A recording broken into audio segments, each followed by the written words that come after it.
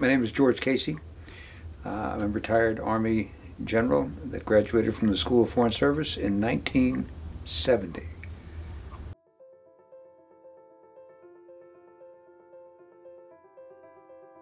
The career starts here at Georgetown in the Foreign Service School. I mean, this is 66 to 70, so it's right in the very difficult times of the Vietnam War. And my dad was in the military. In fact, he was killed in Vietnam. And so I felt that it was my duty to serve because the country was at war. My first assignment was to Egypt. And this was right in the middle of the Cold War, and I wound up spending a week at a time on the Suez Canal with just myself and 3 Russian officers.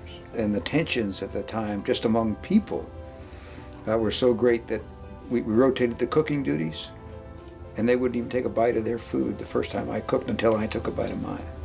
And it really wasn't until I became a brigadier general that I was assigned back to the Pentagon to do political military issues for Europe.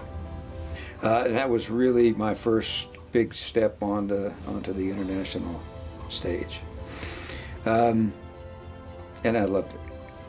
And I mean, I would be sitting in my office in the Pentagon.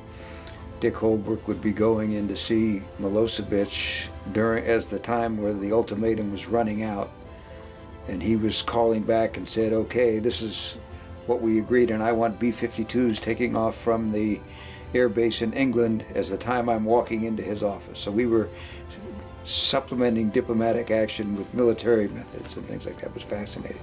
And right after September 11th, I was brought up to be the Director of Strategy and Policy for the United States military. I basically spent my time designing a long-term plan for, at that time, the war on terror. People forget now what it was like in the days and months after September 11th. I mean, as a country, we had no idea what had hit us. We were working 20-hour days just trying to get something in place to protect the country. It was really a tough time. So yes, what am I most proud of? That's probably the most important thing, is seeing the Army through a very difficult period and having it come out stronger and better prepared for the challenges of the 21st century.